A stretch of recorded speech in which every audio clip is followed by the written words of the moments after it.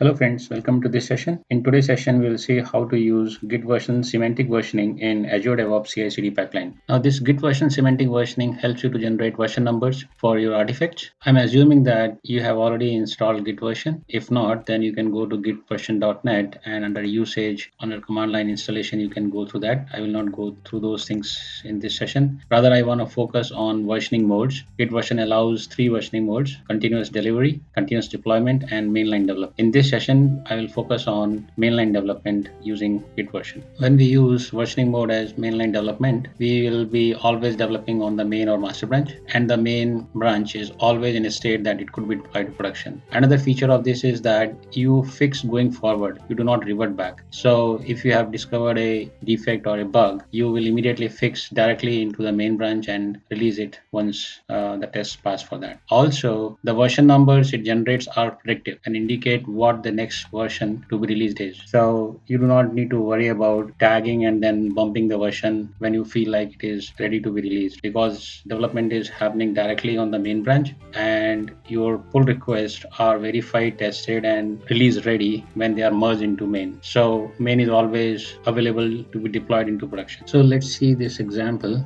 And this is what we'll try to achieve in this session. We'll have a master or main branch, and we'll start with a tag 2.0.0. So with this version, we'll start the master branch, and 2 is major version, the second one is minor version, and the third one is patch version. When we do bug fixes, then we increment the last version. We increment minor version when there are features, new features are added, and the major version is added when we add some breakable fixes or features which can break the old functionality. So master starts with version 2.0.0, and we branch it out and create a new branch by name feature, and this is a new feature which developer will work on, and they will work on their local setup. They will do some commits. So here the developer has done 2 commits, and then this code is pushed to Azure DevOps remote repository. So this whole setup will show in Azure DevOps CI/CD pipeline, and as soon as the feature branch is pushed to Azure DevOps, it runs CI pipeline and generates this type of version 2.1.0. So you can see it immediately understands that this is feature branch and it should update the minor version by 1. So this feature branch, when finished running, you can go ahead and create a pull request. If pull request passes, then you can merge this pull request into main or master branch. Now here everything is decided at this point in master when the merge happens. So the master version bumps up from 2.0.0 to 2.1.0, and you can see one feature commit happens here. Now let's say there is some issue found, so another developer will check out another branch for bug fix and will do some commits to fix it, and when it pushes it to remote Azure DevOps, it generates this particular version 2.1.1 for that fix which is being created. A pull request is created, and pull request, if it builds fine, then you can merge this fix directly into the master, and master will pump the patch version now. So because this is a bug fix, so the patch version will be incremented by 1. So the master will become 2.1.1, and this can be now deployed. So this is what we will try to achieve using mainline development, and this is very simplest one because there are only 2 branches which we will consider, feature branch and bug fix branch, and using that the main or master branch will always be ready for getting deployed into production. So now I will show you how to configure Git version and what all things you need to add in your pipeline to make use of it. This is quick view of the pipeline which I will be using to demonstrate today. The pipeline will trigger whenever something is merged into main branch, or whenever bug fix branch is pushed or feature branch is pushed. Also, this pipeline will run on my self-hosted agent on my laptop. Now there is a task git version execute, which will use the gitversion.yaml file which I have added in my repository. I will show you the content here, and it will take the gitversion.semantic version which it calculates for that particular branch, and it will display, and that semantic version can be updated to the build number which Azure DevOps creates. So this is the pipeline,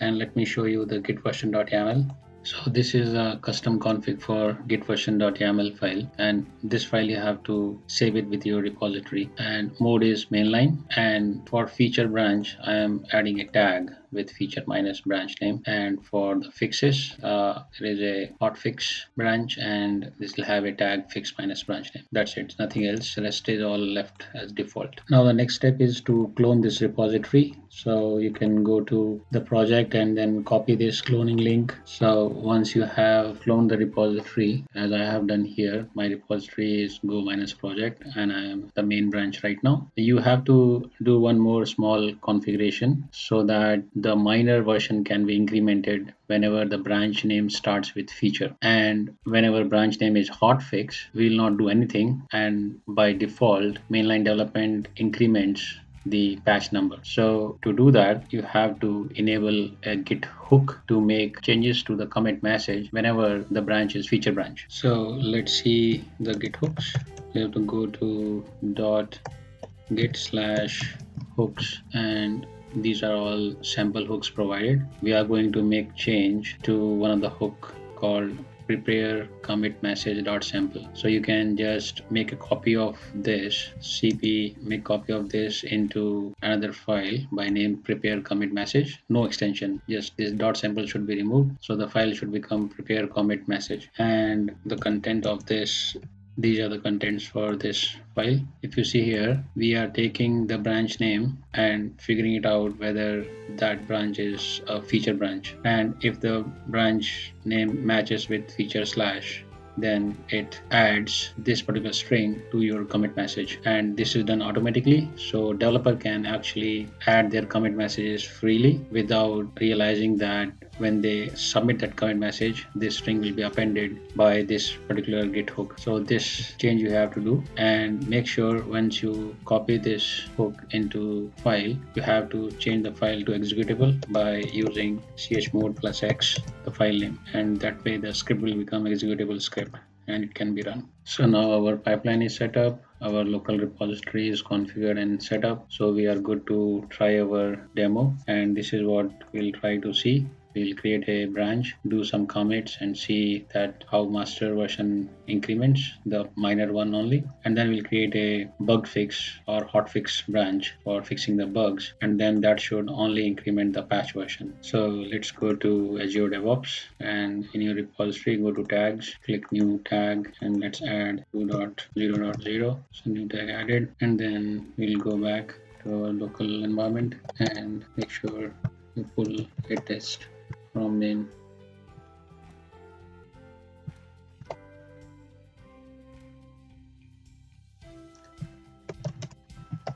We'll see the branch, there is nothing, so we'll create one branch.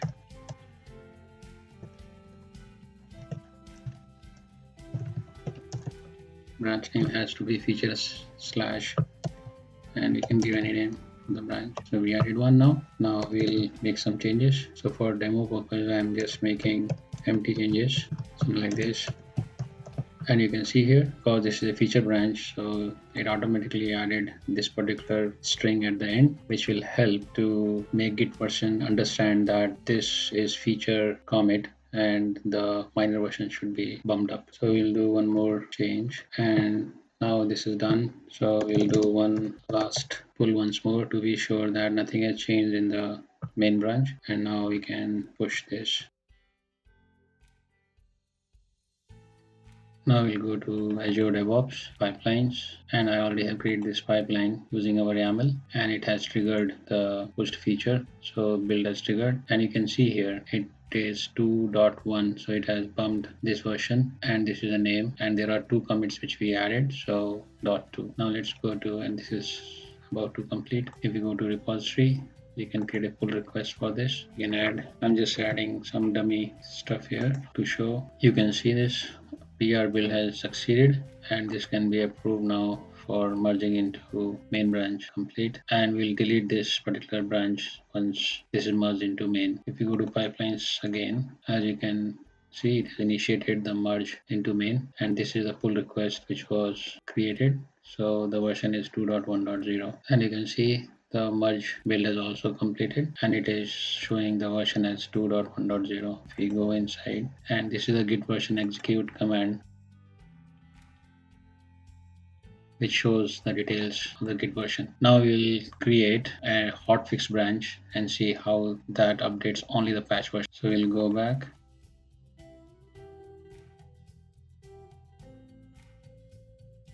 We'll just pull the main branch again to sync up, and now we'll create a hotfix branch for bug fixing. It's created. Let's check in some code similar to the previous one. So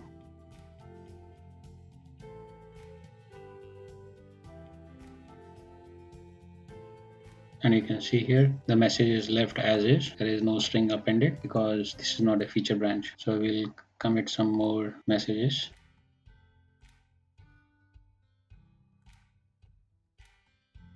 And now we can push these changes to Azure DevOps. We'll go back to Azure DevOps pipelines, repository, pull request, and hotfix fix one. We'll create a pull request. Pull request is created now. So while pull request is running, we'll go to pipelines to see, and you can see it has already calculated the new version as 2.1.1. It's incremented the patch version by 1. So it has correctly taken that this hotfix is actually for bug fixing. So here for the hotfix is completed, we'll approve it and we'll delete it after merging. So it will initiate merge request on the main. So here it is.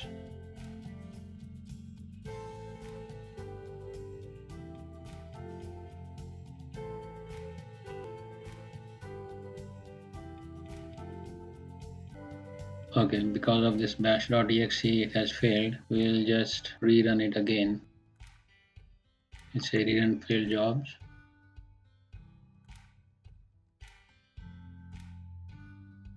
So you can see in the second attempt it passed. Sometimes the build agent, because of the bash.exe not running properly, fails the job. But overall, the merge for hotfix happened fine, and the semantic version increased the patch version by 1. So you can see it's very easy to use GitVersion semantic versioning to create your own version numbers for your artifacts. And I found mainline development, which is based on the main trunk development, is quite easy and useful to have the main branch always available for deployment into production. I hope you like this session, and we'll see you in next session. Thank you.